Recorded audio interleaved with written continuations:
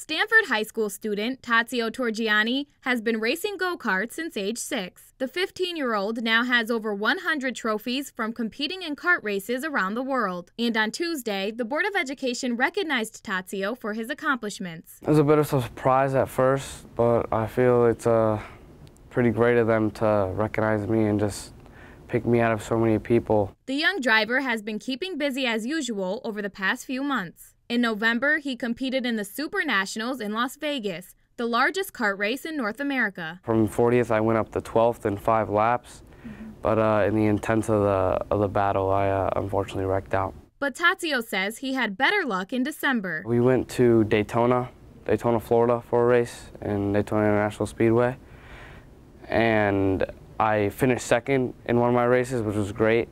I got a big trophy for that. What's next for the Kart-Racer? In February, Tazio will be sponsored to attend a 3-day driving school in Florida, where he will drive a Formula One race car for the first time. A little bit nervous, but I just have to get used to driving the car and just figuring out how to shift properly, and that should be quite the experience and see what I have in a car. Tazio says he's also looking to compete in a national kart race in South Carolina in April. To keep up with this young driver, visit TazioRacing.com.